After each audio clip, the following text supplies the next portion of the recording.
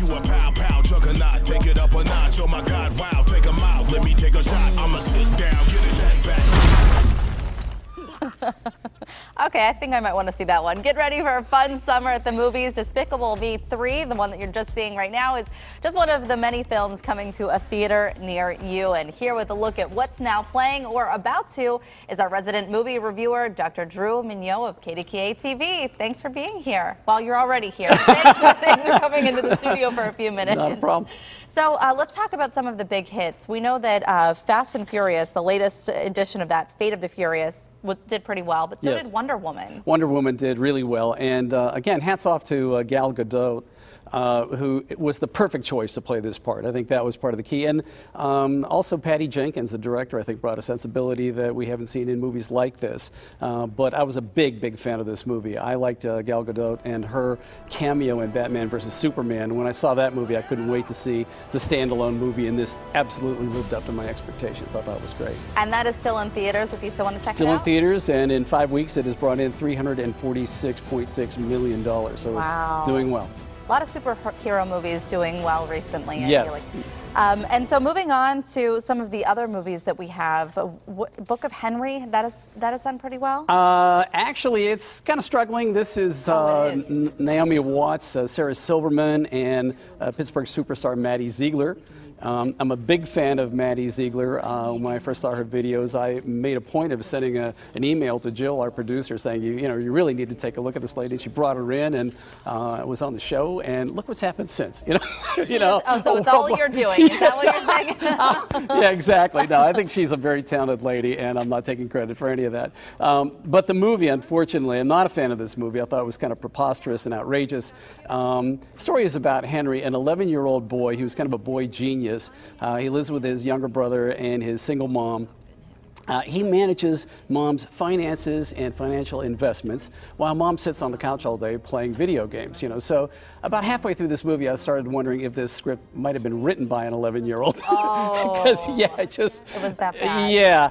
Henry suspects that his cute classmate and next-door neighbor, played by Maddie, is being abused by her stepfather, and so he devises this plan, this deadly plan to resolve things.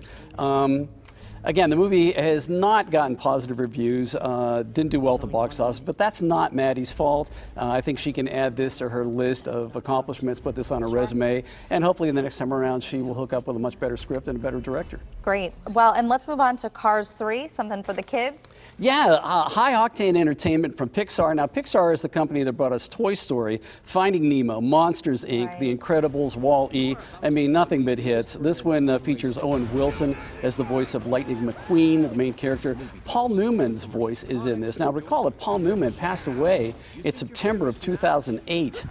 But they had enough voice clips, he was in recording and outtakes, that they were able to piece together some dialogue and actually, bring his character back in this movie, incredible. which was great. Yeah, this has all the thrills of NASCAR racing. You could practically smell the tires burn in this movie. It's that good.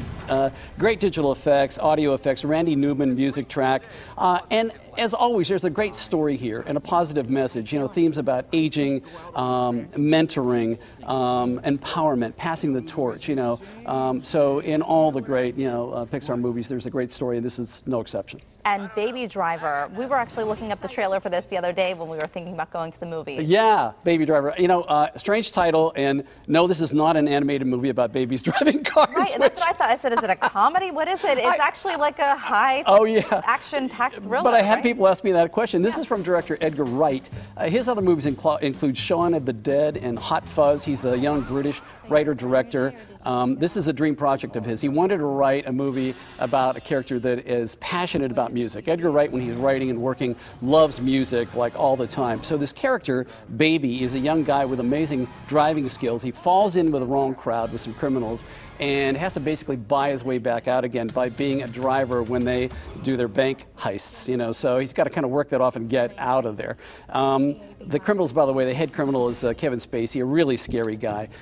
This has some of the best stunt driving you will ever see. It's up there with movies, I think, like Bullet, The French Connection, The Blues Brothers. These are real cars, real drivers, real stunts. This is not digital, trickery. This is all the real thing. The character Baby, by the way, is played by Ansel Elgort.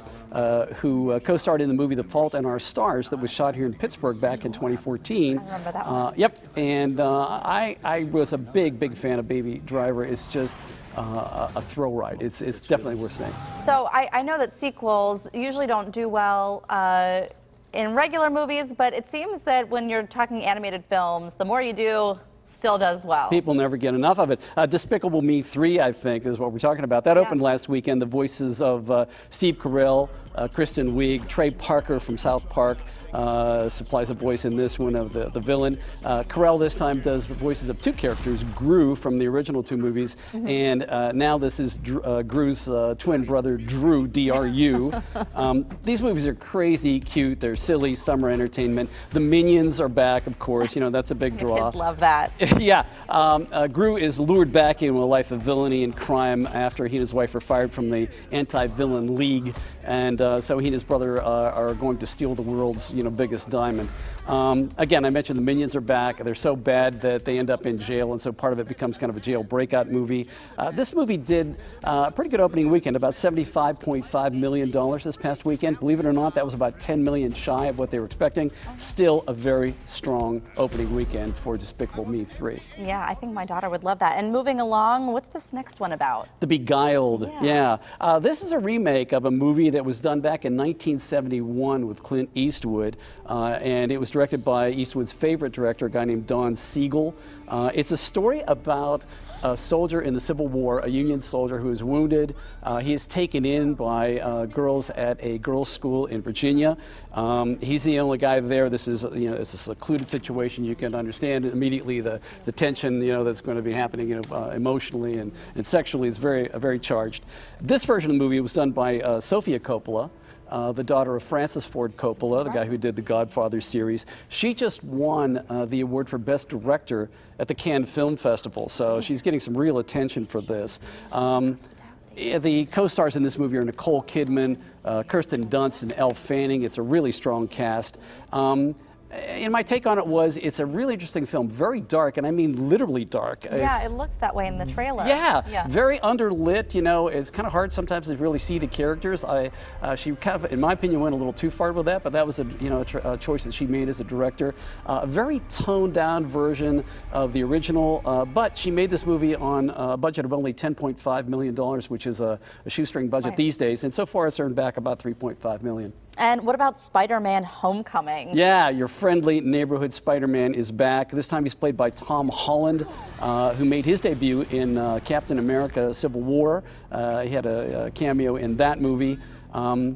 This movie begins where that movie left off. They're kind of cleaning up the damage from this big climactic battle. There is, wreckage, everywhere. Pittsburgher Michael Keaton plays a blue-collar boss of a bunch of guys that are cleaning up the wreckage, and they discover this alien technology that Michael Keaton decides to use for himself. So he kind of goes, down a dark direction with that, creates a winged character, a villain known as Vulture in this movie. But recall that Michael Keaton played another winged superhero in that Oscar-winning movie Birdman a couple of years ago. So he's back with a pair of wings on again. Robert Downey Jr. is back in this one as Tony Stark, Iron Man. This is the third franchise startup in recent memory, if you think about it. The original trilogy for Spider-Man was back in 2002 with Tobey Maguire. I remember that, Yep, and that was the first film, by the way, the first one in that series, the first movie to surpass the $100 million mark its opening weekend. It was that successful.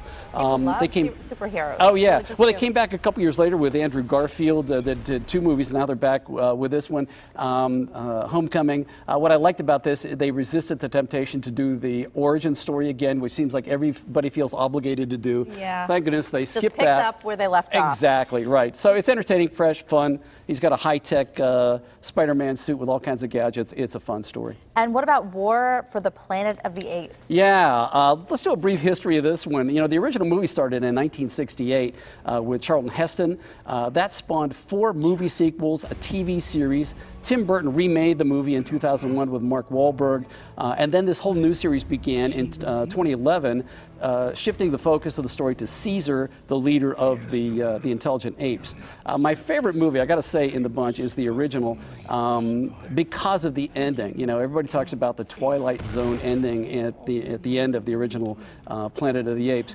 No surprise there. That movie was co-written by Rod Serling, the guy who was the creator of the Twilight Zone. I'm not sure they'll ever top that, but the technology now has gotten really good. That's what makes these movies worth seeing. Okay, and very quickly, Dunkirk. Yeah, this is big. A return to the epic war film, a movie by Christopher Nolan. You know, the event, real event, back in the early days of World War II. There were 338,000 soldiers who were rescued from the beaches of Dunkirk, France, when they'd been pushed back by the Germans. Local fishermen pulled together 800 boats and saved 338 soldiers who might have been annihilated on those beaches. That might have turned the war around. Directed by Christopher Nolan, who was here in Pittsburgh years ago, directing The Dark Knight Rises back in 2012. Yeah, and that one comes out July 21st. Drew, thank you as always for stopping to chat with us. Yeah. We'll send you back to your office. Okay. You have work to do today? No. Okay. All right, well, Drew Moniot, our resident KDKA movie reviewer, member of the Broadcast Film Critics Association, and head of our KDKA TV commercial production team, thank you very much. So I guess you get to go home then. I do. Okay, good. Very good. Well, up